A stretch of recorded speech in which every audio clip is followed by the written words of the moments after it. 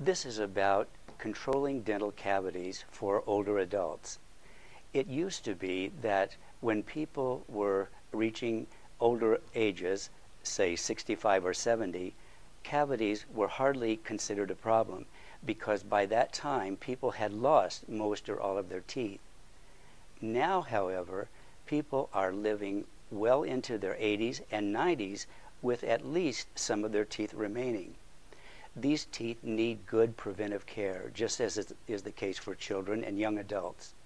I'm going to make 4 recommendations for caring for teeth of older adults and keeping the problem of dental caries at a minimum. First, use a good quality toothbrush.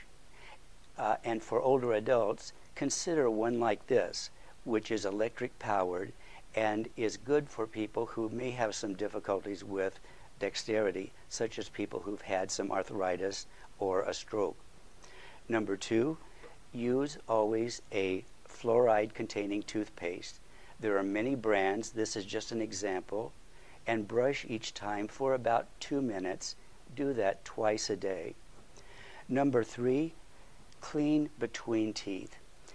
Cleaning between teeth can be done as it has been traditionally with regular dental floss, or more recently we have a number of types of floss holders, such as this one, that are easier to hold sometimes than regular floss. Or you can use also gum soft picks. And then finally, older people use more medications than younger adults.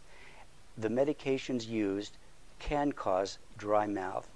If you have dry mouth, your dentist may suggest using a fluoride-containing rinse, such as this one, at bedtime to give an additional level of protection against cavities. These recommendations should be helpful to people wanting to maintain their teeth in good health well into old age.